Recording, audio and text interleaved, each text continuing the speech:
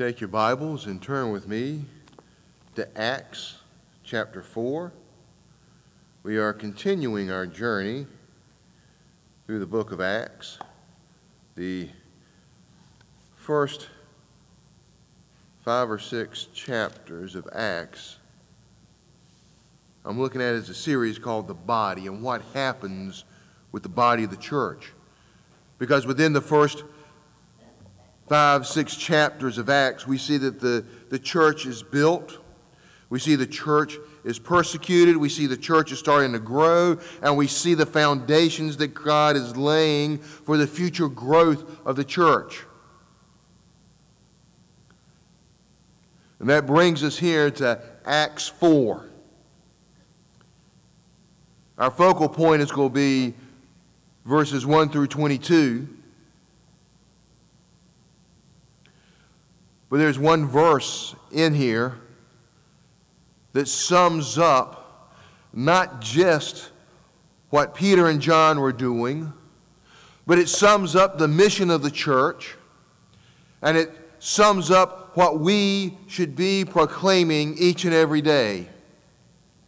That's Acts chapter 4, verse 12.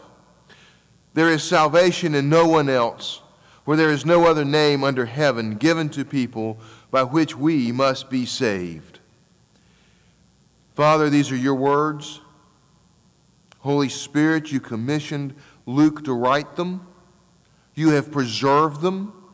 And Holy Spirit, we ask that you teach us today about the boldness that we need to stand before a world that denies you. Father, use Peter and John to embolden us today. In your name we pray. Amen. You know, as we think about the early church, we must remember that the early church had none of the advantages that we look at today.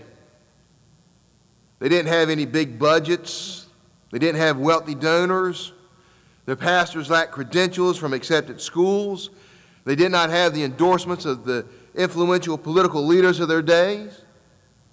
Most of their ministers had jail records and would probably have a hard time today joining our churches, let alone leading them.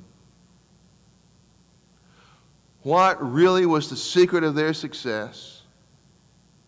And I love what Warren Wiersbe says about this. This is what he says. The Christians of the early church knew how to pray so that God's hand could work in mighty power.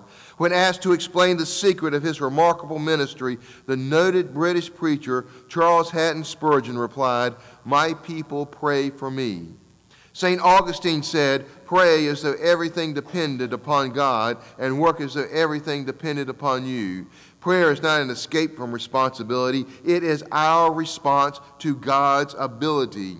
True prayer energizes us for service and battle. The early church was steeped in prayer, and that prayer emboldened them. And we will see today how that prayer emboldened Peter and John as they stood there before the bullies of the council. We also have to remember that something else very special is happening here. It's the beginning of the church persecution. You see, John MacArthur, as he's writing about this chapter, he says this: for the first 300 years of its existence, the church was mercilessly persecuted by Rome. Torture, being burned alive, thrown to wild animals were common, and the Christians went to their deaths in a calmness that made their tormentors uneasy.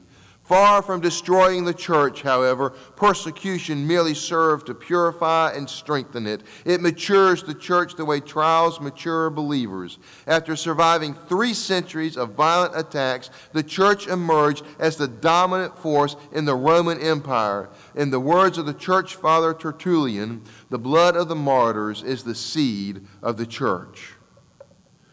And this is what Acts chapter 4 brings us to. It brings us to the beginning of this church conflict. And why did this conflict come about? It came about because of the announced truth that Peter and John had the audacity to say there in the temple. What did they say? Silver and gold I have none, but what I have I give you. In the name of Jesus Christ, get up and walk. They preached and proclaimed Jesus Christ. Church, we have to understand this. The truth will always bring conflict. Always. But there is power in the truth, and that there is boldness in the truth.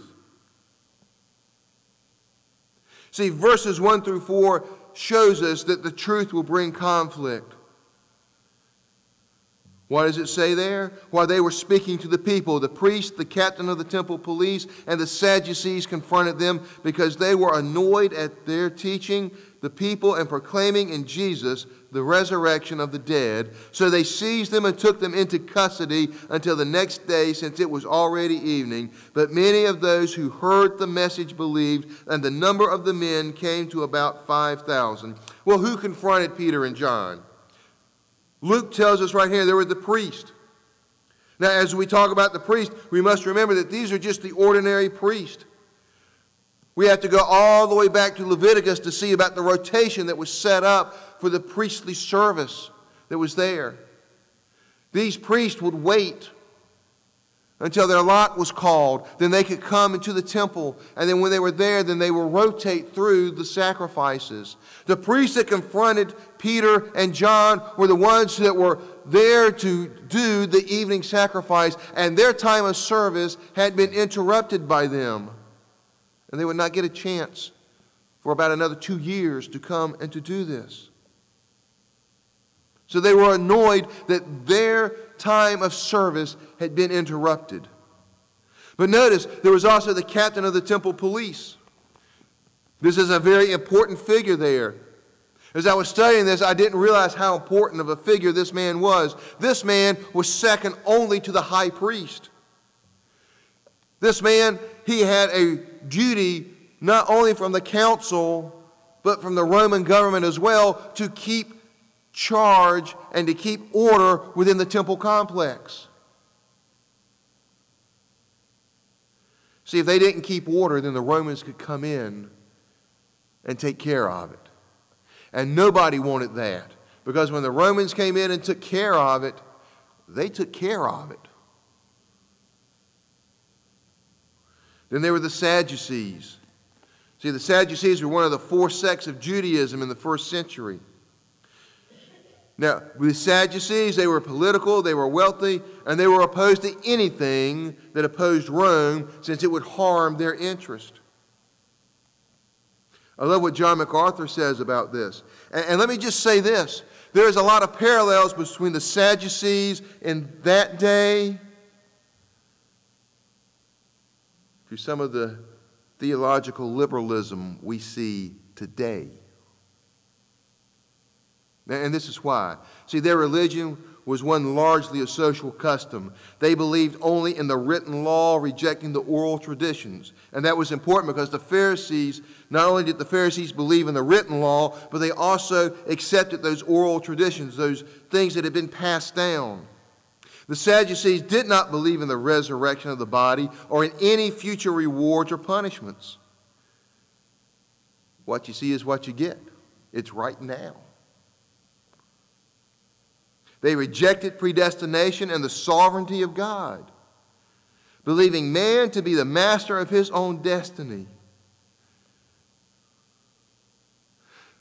They believed that you knew how to run your life better than God.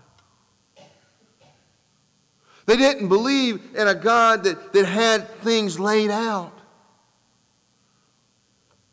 They believed in a God, and to be honest, there are some theological liberals today that believe this, that God has just wound things up and let them go and just watching and not doing a thing.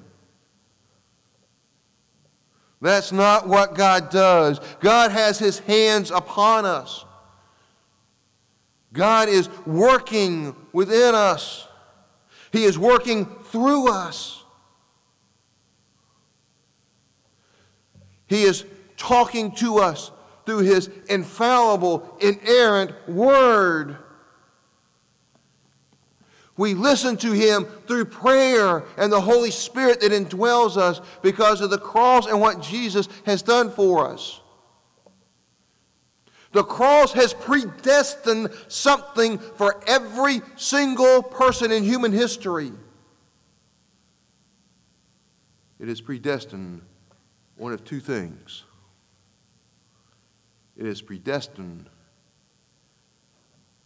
a glory land and a promised hope for those that embrace the cross and the forgiveness that's there. And it has also promised eternal condemnation for those who turn their back upon the gift of Jesus at the cross. Sadducees didn't believe that.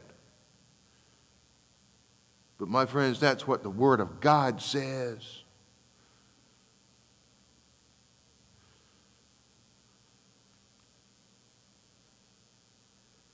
See, I want you to understand this. And this may step on some toes, and if it does, if you got some weak toes, curl them up.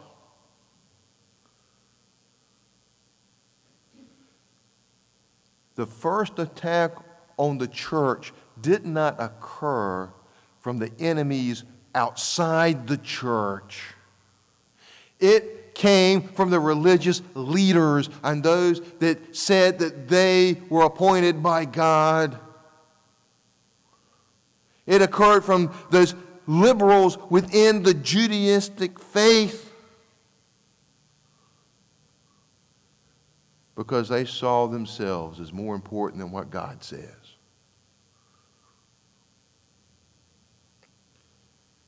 Be aware. Know what you believe, know why you believe it, because I am telling you, even here in Danville, this day, there are people in pulpits across this city that do not believe that this is the Word of God.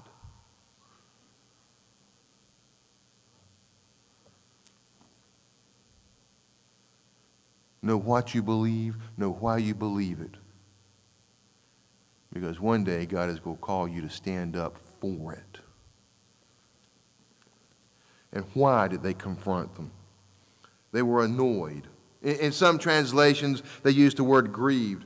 And I love what Albert Barnes said about this. He said, this word thus translated occurs in only one other place in the New Testament, in Acts 16:18. It implies more than simple sorrow. It is a mingled emotion of indignation and anger. They did not grieve because they thought it a public calamity, but because it interfered with their authority and opposed their doctrine. It means that it was painful to them or they could not bear it. It is often the case that bigots and men in authority have this kind of grief at the zeal of men in spreading the truth and thus undermining their influence and authority. Here were these two men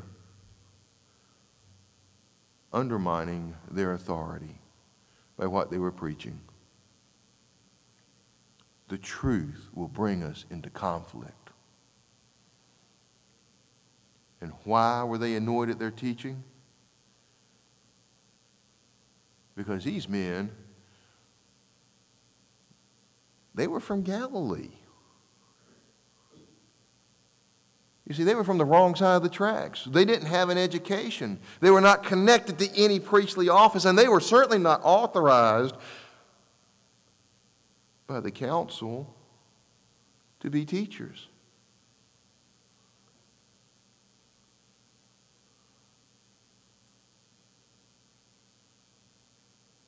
Because you see, the Sadducees, the priest,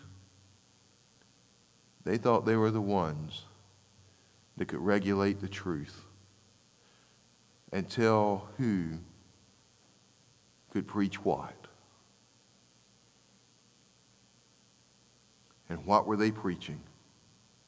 See, they were annoyed at what they were proclaiming. They were proclaiming that Jesus rose from the dead. That Jesus rose from the dead. Why would they be annoyed at that? Well, first, they rejected the idea of a resurrection. Just a few weeks ago, they got rid of Jesus. They thought they had put everything to bed. But now, if they accepted Jesus as having risen from the dead, the people would see them as heretics, and they would lose their authority. And they couldn't have that. And so what did they do? They arrested Peter and John. Yeah, and here's an irony in here. Just a few weeks before they arrested Jesus at night, just as they arrested Peter and John, and what do? Peter and John, they stuck them in jail because, hey, it's illegal to have a night trial. And yet, just a few weeks before, what had they done? They had illegally convicted Jesus Christ for being who he said he was. I want you to understand this. Whenever we speak truth, the truth will bring opposition, the truth will bring division, and the truth will bring upheaval. Because there are those who will not want to hear it, no matter what. Truth is hurtful. When I was teaching, we would send out progress reports every so often. And one of the ways that I would entice my children to bring them back was I would offer them 100 as a quiz grade to return it signed. You know, that way I get a signature on that, and Mommy or Daddy was supposed to have looked at it. I kept all of those because you can never tell when something was going to happen. Well, one day, this little girl who was not doing well in my class at all, a couple of progress reports had gone home, and she had rose her grade from a low F to a medium F. And Mom came out, and boy, was she mad at me. Why in the world is my little angel doing so bad in your class? Well, we were sitting there with the guidance counselor, and I had my paperwork. And I said, look, I don't understand, because at this date, this went home, and your little angel had this grade. You signed here saying that you saw it. 3 weeks later, your little angel, her grades come up, I'll give her that. It's still not good. You signed here saying you saw it. Why are you upset? Because, and she told me, just because I signed it doesn't mean I read it. And I'm like, you try that in court.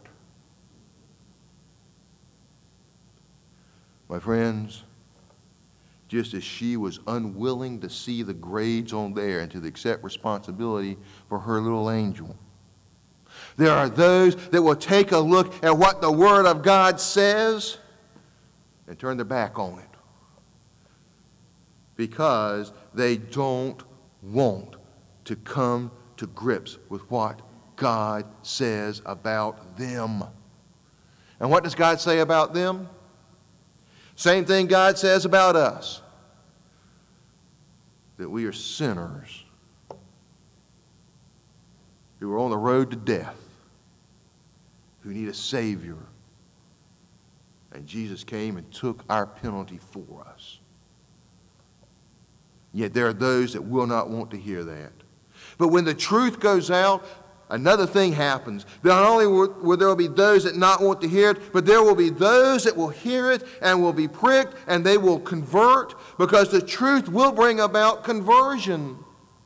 Notice what it says here, that there were some 5,000 men. We don't know the full number. We don't know how many women were there. We don't know how many children were there that heard, but we know that at least 5,000 5,000 people came to accept Jesus Christ because of what Peter and John did and proclaimed. When the truth goes out, those that are seeking will find it and they will embrace it. What does that mean for us, church? We speak the truth.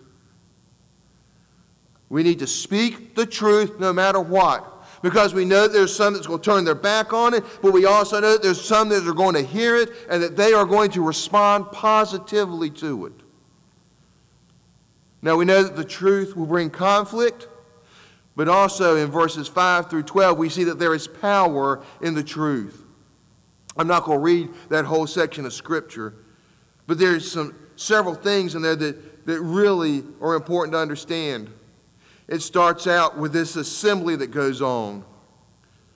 And in that assembly, it's very important to understand who's there. It says the rulers. And who are the rulers? Those were the chief priests, the ones that were there that were supposed to be in the temple doing the sacrifices. They were there in that assembly. The elders, these were the heads of the families and the tribes. They were there. The scribes, these were the law experts. The Pharisees, they were there. It says Annas, the high priest. Now here we have to stop for a little bit. You see, Annas, when it says he's the high priest, he was not really the high priest. See, the Romans removed Annas as the high priest in order for Caiaphas. But Annas was the power broker. He was the man behind there who made everything move. He was there. Anybody who was anybody was there. You know, in a few weeks, we've got the Run for the Roses coming up. I gave up looking at that horse race years ago, but do you know what happens? It's like all the state of Kentucky and everybody that is somebody shows up at that track. Either they're showing off their horses or they're showing off their hats, but they are there to see what's going on. That's kind of like what was going on here. All these people showed up to see what was going on. And here in the midst of all of it, who do we have? Peter and John, two Galilean fishermen. See, they were standing there in the same place that just a few weeks ago their friend Jesus had stood. Looking at perhaps many of the same faces that Jesus looked at. And they're looking at this crowd, and this crowd is looking back at them, and I can imagine the looks that they see. They're seeing these men looking back at them and thinking, we took care of this a few weeks ago. Why are we back here doing the same thing?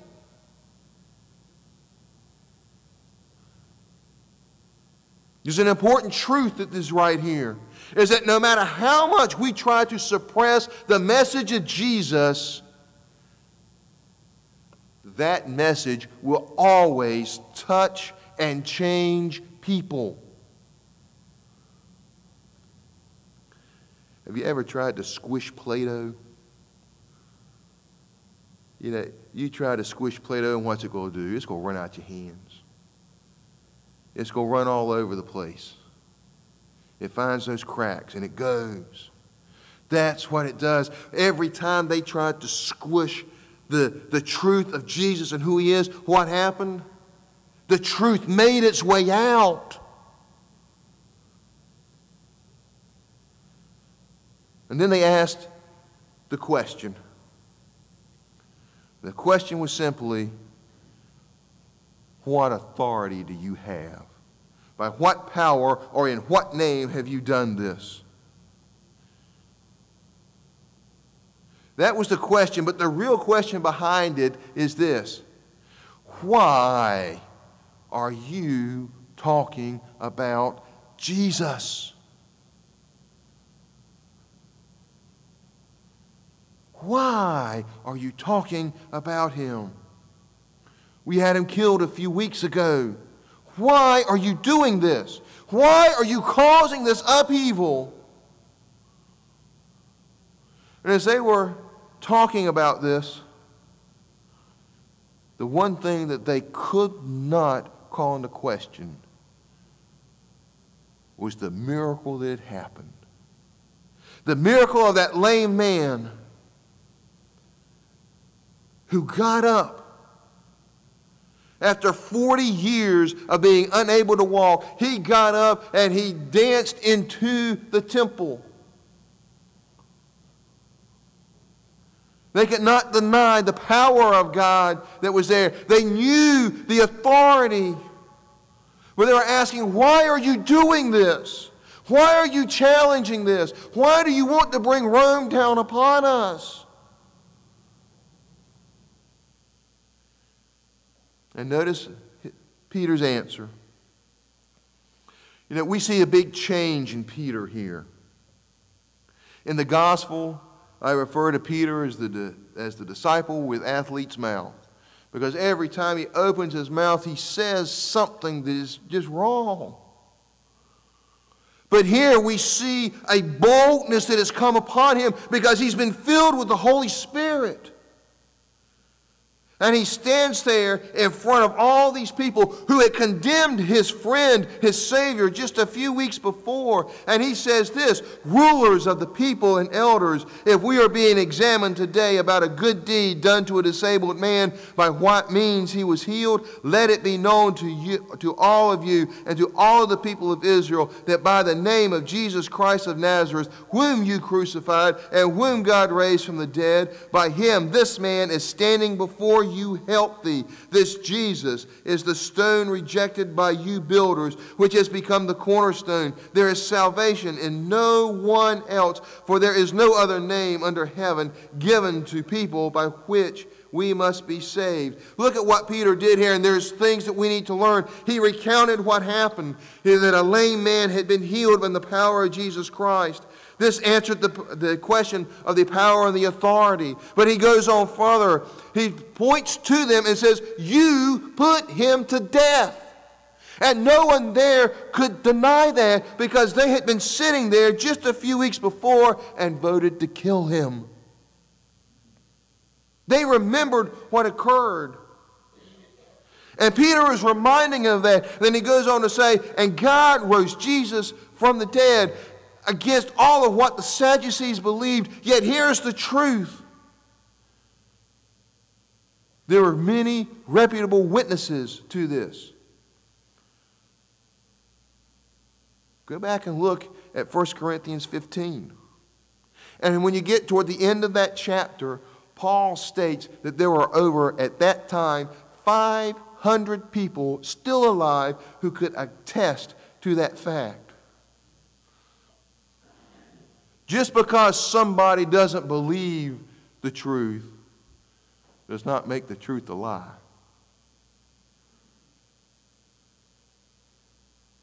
The truth will always be the truth.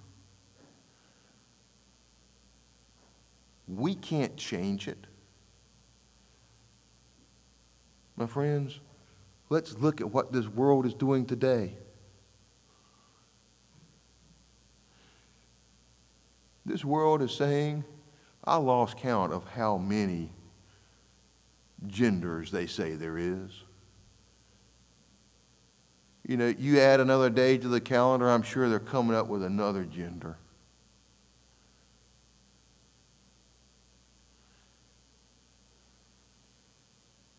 But let's go back to the Bible. God created them male and female. You see, if you can take out Genesis 1, you can take out the need for John 3:16. And all of this mess that the world is going through by trying to get us to reject truth is to get us to reject the need for a Savior.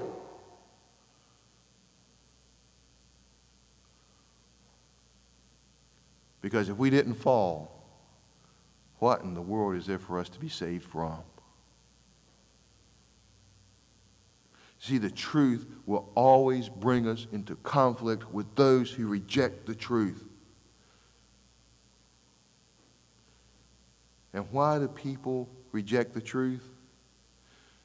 Because people do not want to be held accountable for their actions. That's why in verses 13 through 22 that Peter and John could stand there in boldness because of the truth. Listen to what the word says.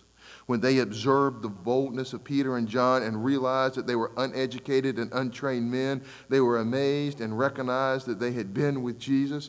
And since they saw the man who had been healed standing with them, and they said nothing to say in opposition, after they ordered them to leave the Sanhedrin, they conferred among themselves, saying, "What should we do with these men? For an obvious sign has been done through them, clear to everyone living in Jerusalem, and we cannot deny it.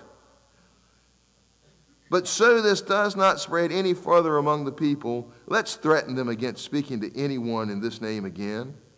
So they called for them and ordered them not to speak or teach at all in the name of Jesus. Peter and John answered, "Whether it is right in the sight of God for us to listen to you rather than to God, you decide. For we are unable to stop speaking about what we have seen and heard." After threatening them further, they released them. They found no way to punish them because all the people were giving glory to God over what had been done, for this sign of healing had been performed on a man over 40 years old. As they were standing there, these bullies that Peter and John were in front of, they were bewildered. See, here were Peter and John. These were uneducated, untrained fishermen from the wrong side of the track, and they are not backing down to the threats that are coming down. And these men in the Sanhedrin, they were amazed and they were perplexed by the poise that was there in front of them. These two men who should have crumbled upon the weight of the authority that was there, they were standing firm and pointing their fingers back at him and says, "I will obey God rather than you." And as these bullies were looking on, they also saw the healed man. See, this man is a testimony to the miracle that had occurred, and no one could deny that it had taken place. It was a lot like Lazarus. You know, there was no denying that Lazarus was dead. He'd been in that grave for 4 days when Jesus said, "Come out." And he walked out of that grave.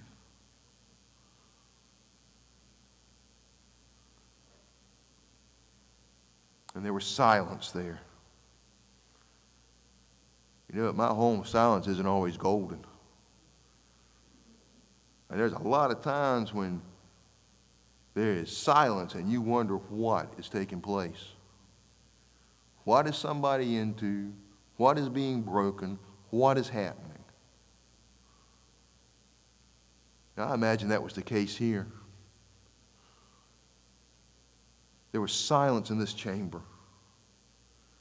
And that silence to this council had to be unnerving.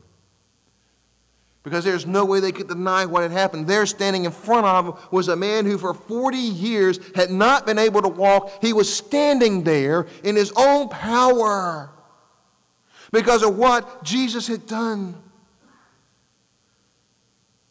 See, and if they affirmed that the miracle had taken place, then they would turn out to be hypocrites. Because they have said all along that God does not involve himself in the affairs of man.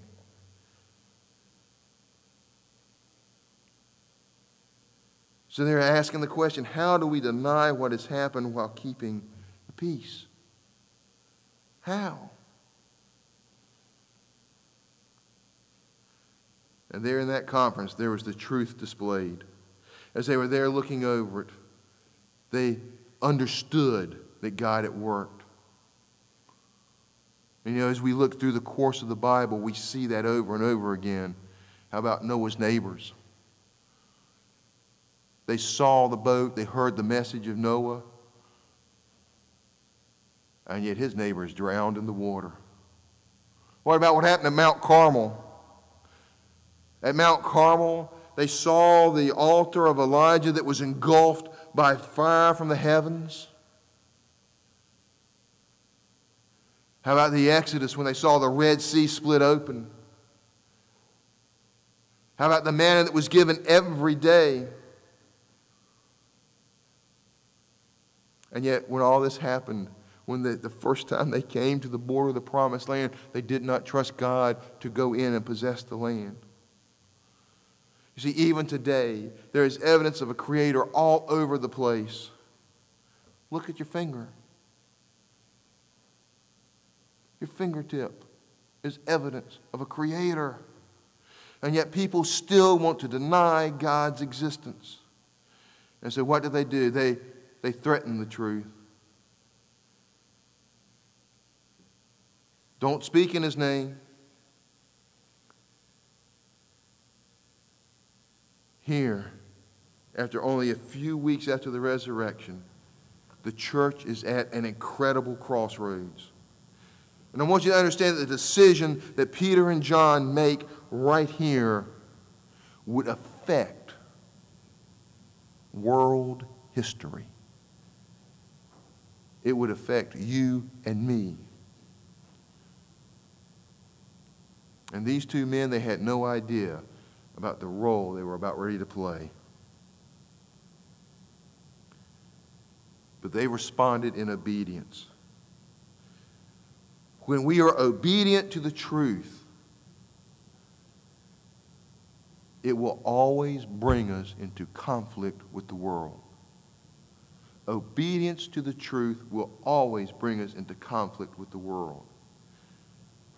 And what did they say? The council said, no Jesus.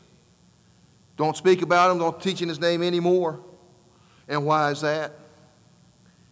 In my library, I got a little book called Fatal Flaws. And in that, it's talking about evolution. And they have a quote by Aldous Huxley. He was a noted evolutionist and pacifist. And he wrote that evolution pictured a world that was meaningless. And he was okay with that. Why? Because meaning brings morality. He wrote this: we objected to the morality because it interfered with our sexual freedom. If we have meaning, that means there must be boundaries. And there are those that would rather have no meaning and no boundaries. God gives us boundaries not as a way to cut down on fun, but He gives us boundaries as a way to protect us. You see, we do away with Jesus. We do away with morality. We do away with morality, then we make man the judge of what's right and wrong. You see, and that is what the Sadducees believed, that man oversaw his destiny, not God. My friends, we see that playing out again today. And what did Peter and John say? Nope, not going to do that. You decide if it's right or wrong. I know what I'm going to do. I am going to talk about Jesus. I am going to preach Jesus. I'm going to tell what Jesus has done. And the truth was glorified. We are proof today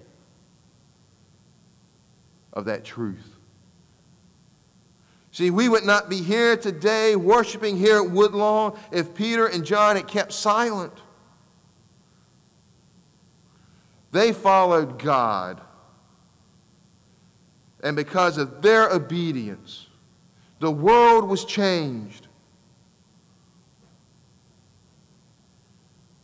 They understood the need to talk about who Jesus is. And as they did that, they turned the world upside down. Uneducated fishermen from the wrong side of the track changed the world. My friends, my family, God has given us a message.